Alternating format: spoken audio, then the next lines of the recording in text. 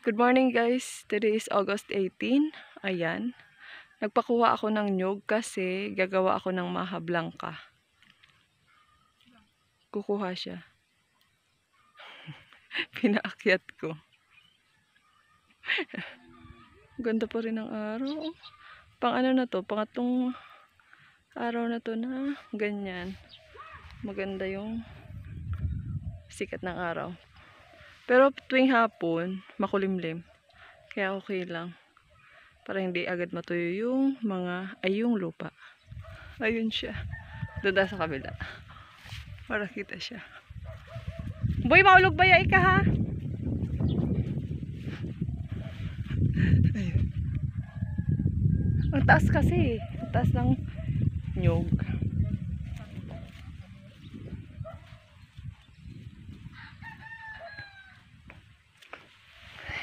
Eto, mas kita siya.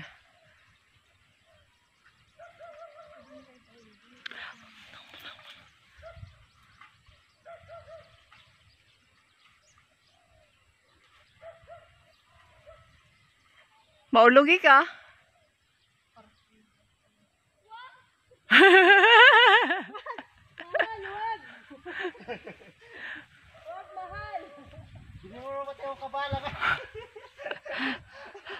Ayos siya.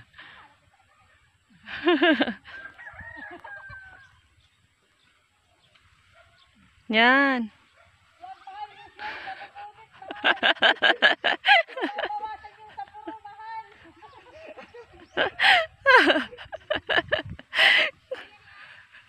Ayan, pababa na siya. Hinawakan niya lang kasi sabi ko sa kanya wag niyang ihulog kasi ano, yung mga talong. Sabi ko baka mabagsakan. Sobra daw pahirap ko sa kanya eh. Islante. Oh, di na ako kumabaga. Sabi ko sa iyo eh. Kaya baga. Ayan, may magagamit na ako mamaya sa pagluluto ko ng maha. Pabayad pera na ako kamo. 4. Pwede nang magsampulong agong.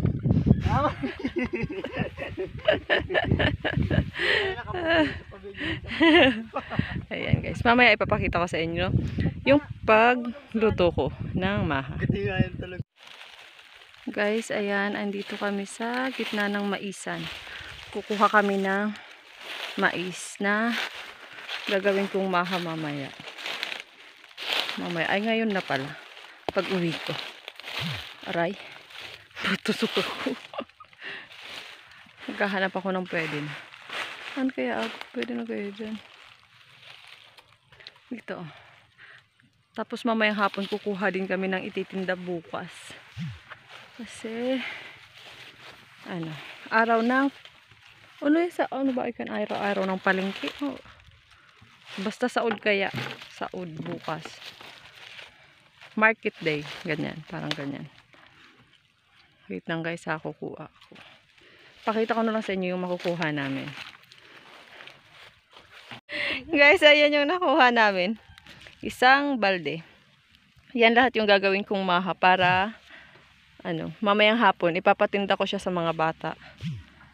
Sana marami yung magawan yan.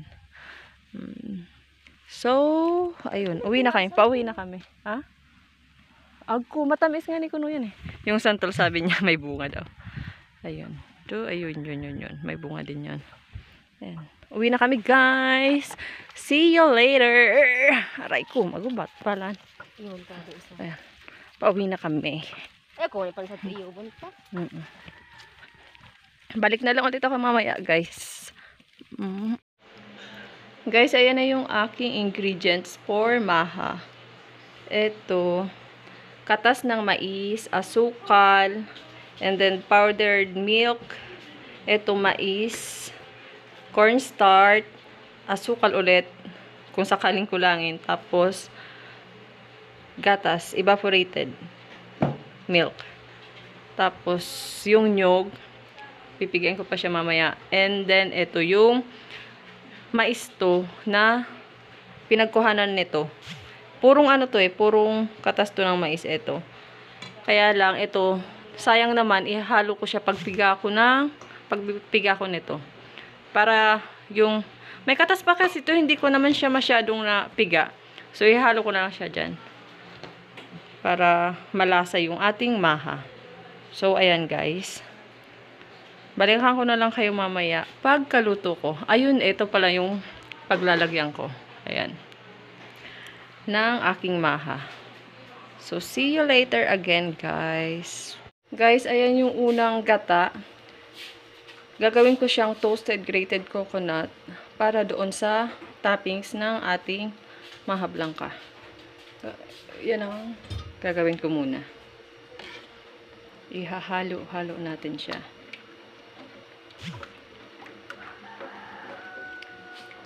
Kailangan siyang haluin lang para hindi mamuo.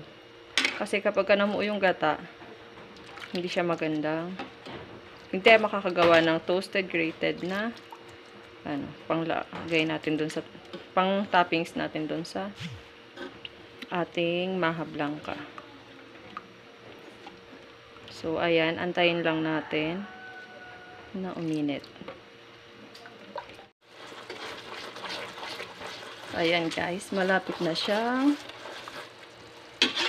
malapit na siyang maluto. Oh, yan. Kailangan lang siyang i-continue na ginaganyan. Ano ba tawag dito? Ginaganyan-ganyan. Hinahalo-halo.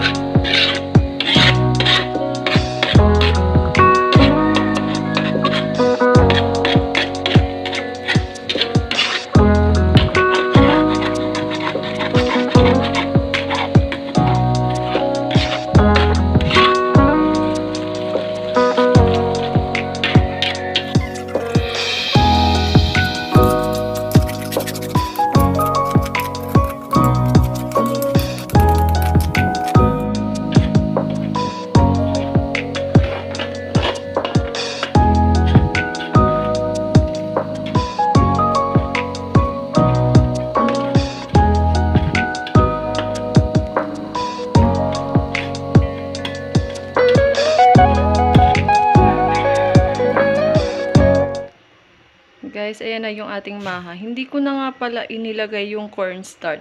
Kasi ngayong hinahalo ko siya, parang feeling ko, malapot na siya. Pabuon na din. So, kaya hindi ko na ilalagay yung cornstarch. Kasi ngayon ko lang naisip na yung cornstarch na binili ko, hindi ko na nga pala talaga siya kailangan. Dahil may ginayat akong mais. Yung katas nun, yun yung ginamit ko. So, ibig sabihin, yun yung magpapalapot na doon sa ating maha. Kaya hindi ko na rin naman nagamit yung cornstarch na binili ko. So, ito, puro talaga siya. Purong fresh na nyog, and then fresh din na mais. Ngayon ko lang siya guys naisip kung bakit nagpabili pa ako ng cornstarch. Ano nga pala yung gagamitin ko? Malabo. Ayan, malinaw na. Ngayon ko lang talaga guys naisip na hindi ko na kailangan ng cornstarch. Kasi nga, yun. Piniga ko yung ginayat ko yung, gayat ba tawag dun? Yung mais. Tapos, yung katas nun, kinuha ko. So, ibig sabihin talaga, yun na yung magpapalapot dito. Sorry, nakasama siya dun sa ingredients na ipinakita ko sa inyo, yung cornstarch. So, remove na yun. Hindi na siya kasali sa ating ingredients. Dahil, yung katas lang nung mais na kinuha ko, sapat na siya para lumapot yung ating Maja Blanca. Hinihintay ko na lang siyang kumulo. Pero, ayan na bubuo na siya. Pakita ko na lang sa inyo guys kapag malapit nang maluto. Kasi nangangalay na yung kamay ko. Ayan guys, malapit na siya maluto. Ayan guys, malapit nang maluto ang ating Maja. Malapot na. Konting na lang.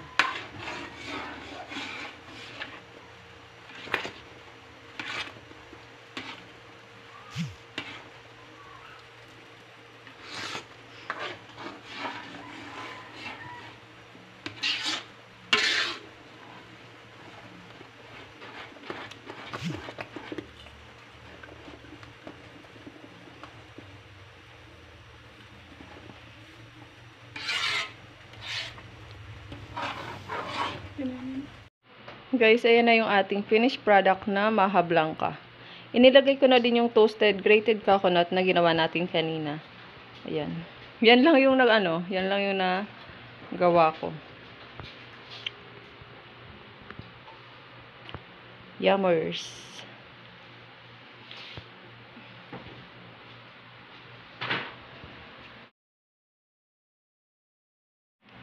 So that's it for today guys. Thank you for watching. Please like and subscribe and don't forget to click the notification bell para po updated kayo sa aking mga upcoming videos. Thank you. Bye. Ingat.